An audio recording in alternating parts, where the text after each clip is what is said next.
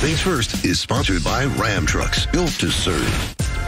Hi, everyone. Good morning and welcome to First Things First. I'm Jenna Wolf. That is Nick Wright. Howard Beck is joining us on the show this morning. Beck? Good morning, Howard. Good morning. Thank you for taking the time. Nice to see. We got a great show on this rainy Monday morning here in New York City, but fret not, because how about this? Brian Westbrook is here. Antoine Walker is going to join us. And Daytona 500 pole sitter Ricky Stenhouse Jr. will stop by.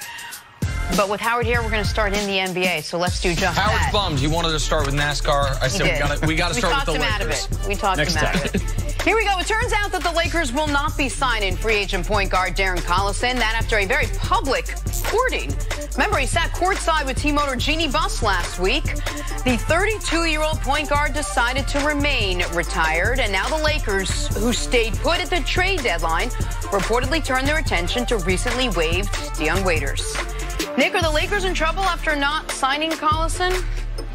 I think in trouble is far too strong. I do think this is a legitimate blow. And I want to say this on the top. I don't blame Collison, obviously, for deciding, hey, I thought I wanted to be retired. I want to stay retired. It's his prerogative. He seems to be very passionate about his work as a Jehovah's Witness, and God bless him for it. And I also don't blame Rob Pelinka for not being super active at the deadline. I wouldn't have given up Danny Green and Kyle Kuzma for Marcus Morris. And some would argue, well, he should have worked around the edges a little bit more. I have no idea what it's like to be Rob Pelinka right now. Kobe Bryant was his best friend. He is very close with the family, and dealing with all of that in the context of we have a trade deadline coming up. If there's ever someone that deserves a bit of a pass, it would be Pelinka in these couple weeks. With all that said, the Lakers need another ball handler. Darren Collison, for me, Howard, this offseason, before I knew he was going to retire, was one of the top free agent targets. Once they missed out on Kawhi, when we were listing people, I said Danny Green, Seth Curry, Darren Collison were the types I'd go after.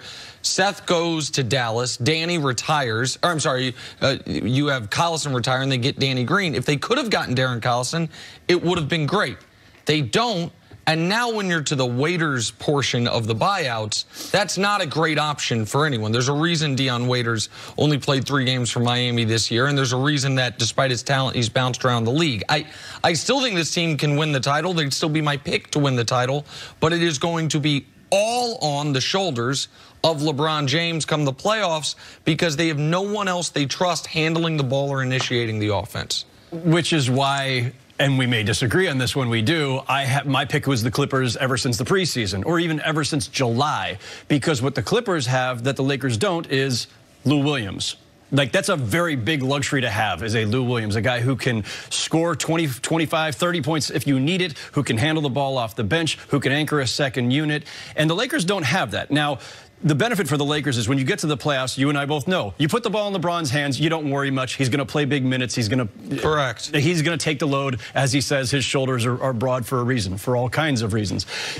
He'll be fine. They will be fine, I think. I don't think Darren Collison is the guy who was going to make or break the Lakers' season. But I've always been concerned, and it was why I leaned Clippers by a little bit, Nick, not by a ton. I always lean Clippers because I thought they have that luxury that the Lakers don't. They both got their big 2, and those both have their benefits. It's having that Lou Williams type. Collison wasn't going to be that for the Lakers, but he would have at least given them another ball handler who could defend a little bit, who could shoot a little better than Rondo. Knock down threes. But they do have other guys. They do have Rondo. They do have Avery Bradley or an Alex Caruso, like some guys who soak up some minutes with the ball so that it's not in LeBron's hands 100% of the time. Did you think Collison was going to be the tipping point for the Lakers, that one last piece that they needed? Oh, I think, yeah. I would have rather them get Collison than Marcus Morris. I would have, like, he's the exact type of guy that can knock down shots, that can run an offense, that can defend a little bit, the exact thing they need. But to Howard's point about it all falling on LeBron, I think the minutes thing's important. He's going to play 42 minutes a game in the playoffs. Like, that's what he averaged his last playoff run. And keep in mind, there are some blowouts in there going in each direction where he plays low minutes. So in close games, he's going to play at least 42, if not 44 minutes. The question is, can you survive those 5 to 7 minutes a night where he's on the bench, which in the past LeBron teams have struggled surviving. This year, and the reason why I'm as high on the Lakers as anyone over the Clippers is because when LeBron's on the court, they're the best team in basketball. basketball. They have the best numbers. We're the best team in the West. Milwaukee might be in a stratosphere by themselves at the moment. But they are clearly better to me than the Clippers when LeBron's on the court. The problem has not only been when LeBron goes to the bench, but it's been that Rondo is soaking up those minutes. And Rondo right now is a detriment to winning. The other benefit to Collison would have been he would take those Rondo minutes away. Like hopefully. You would hope he would take those Rondo minutes away. I don't know if Frank Vogel has the stomach to do something that Luke Walton didn't have the stomach to do, which is say, Rajon, man, it's 2020. You might be a Hall of Famer one day, but that's based on what you did in the past. Those minutes should be going to Alex Caruso. Alex Caruso is not a great player, he's not a perfect player, but we now have 2 seasons of data that with the Lakers, he's a more effective player than Rondo. That's my concern, is that when LeBron goes to the bench, even if it's just into the first, into the third, does a 7-point lead turn into a 1-point lead because the Lakers crater with Rondo running the offense? Right, and then the alternative, or I guess the antidote to that is, during those LeBron minutes, you better just pound whoever's in front of you. Yes. You better just get a nice big cushion so that when he's on the bench, you've got a little bit to play with. And you did hear from, which is a little bit concerning, from LeBron this week, that he knows he has to play better. He doesn't like the way he's ending games and finishing games.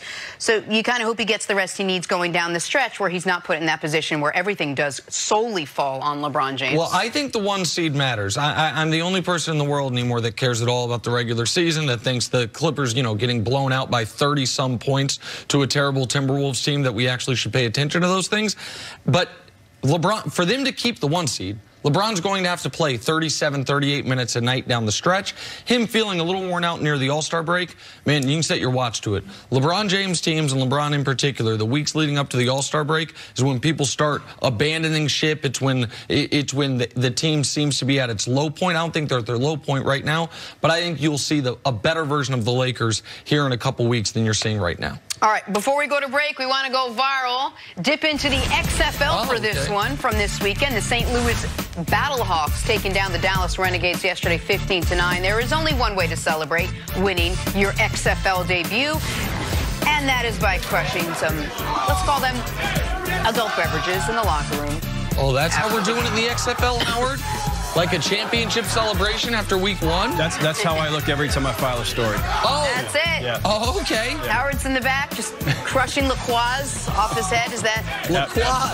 Why has it got to be LaCroix, Jenna? I just feel like that's more of a Howard drink than like wow. Why are you typecasting? Am I right or wrong? No, you're. I'm not a big LaCroix. Come on, he's drinking Bud Heavies all the way. Close. We'll take a break. Coming up, should the 76ers build around Ben Simmons or Joel Embiid? That seems to be the question. It's next on FS1. You can always check us out on the Fox Sports channel. It's on Sirius XM. We'll be right back after this. Howard gets up early for us, and you call him